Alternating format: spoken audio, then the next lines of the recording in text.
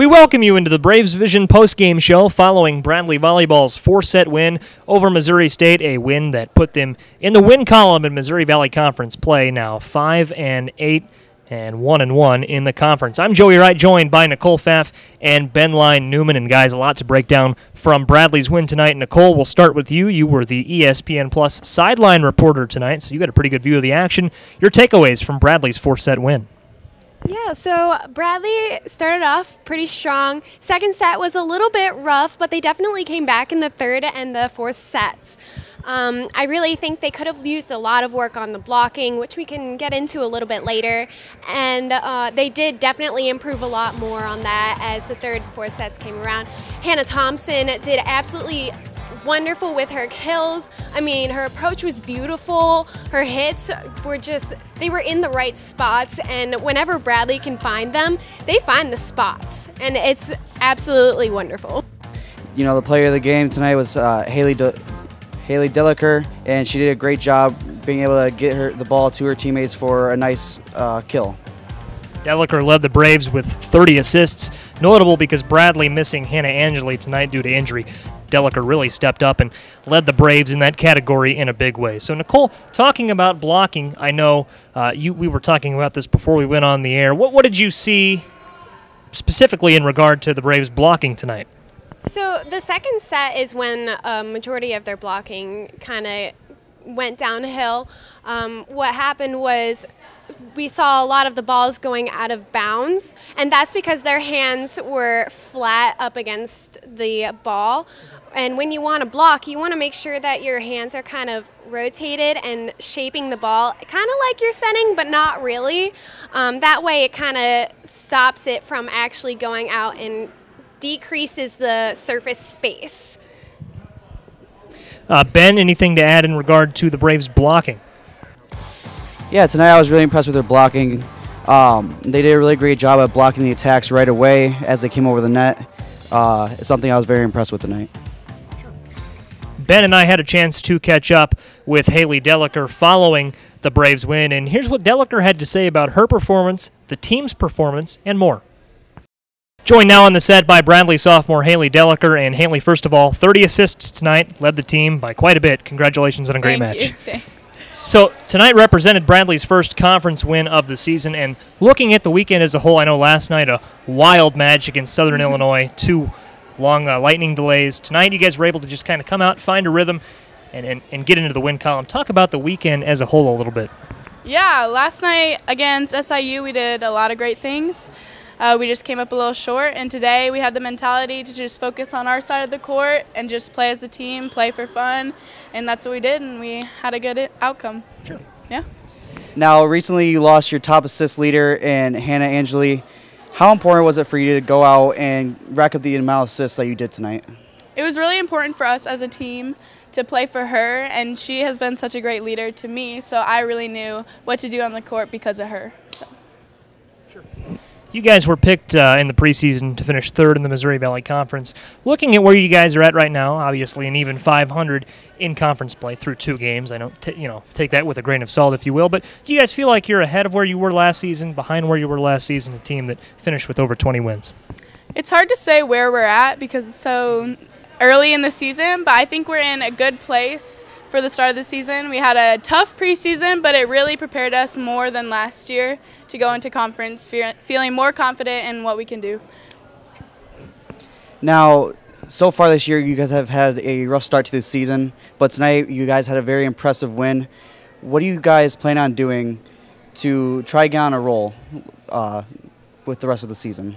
I think it's really important for us to just play, go out there and play, and really focus on what we need to do and not worry so much about who we're playing.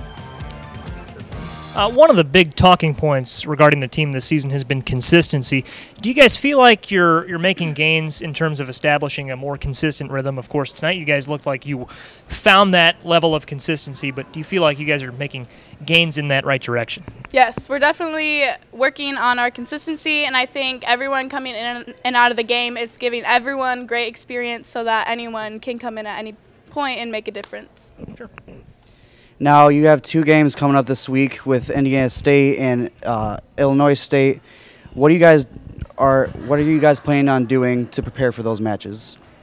You know, we always prepare by watching them and how they play, but really we have to focus on our mentality and what we need to do to prepare ourselves for the game. So not focusing on what they do, but focusing on our mentality and that it's all on our side of the court.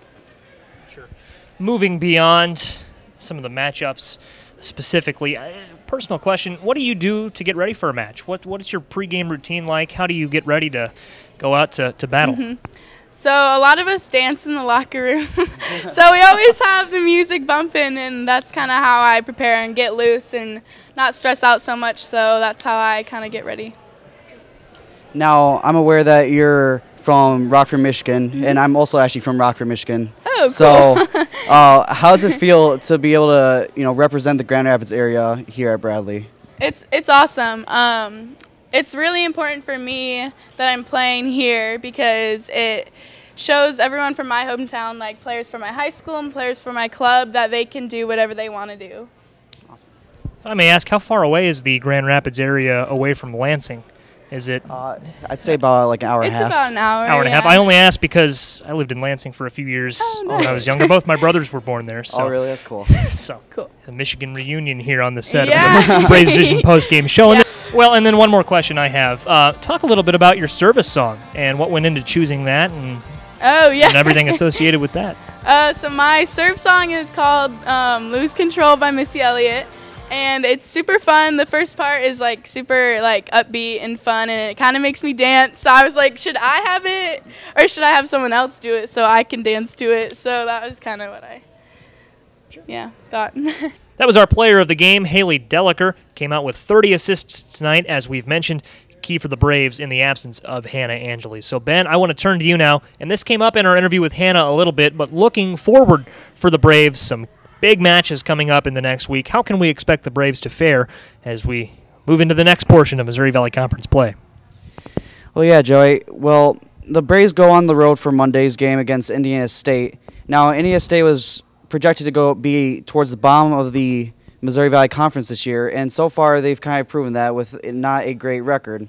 So I think that the Braves can do a great job at really playing team volleyball and getting their attacks in, getting their assists in, and having a good game there. And then on Friday is another home game against Illinois State. Now this one's going to be a little bit tougher as Illinois State is projected to be second at the end of the rankings, and Bradley's projected third. So this should be a very close matchup between two fiery teams. And of course, Bradley against Illinois State last season, a defeated Illinois State here at Renaissance Coliseum. Electric atmosphere that night, and Nicole, I can only imagine the atmosphere will be rocking come Friday night. Oh yeah, especially after this game. Good comeback from last night after 2 weather delays and then losing 3-0. It will definitely be a great comeback. I think the team has the potential of moving up in the conference.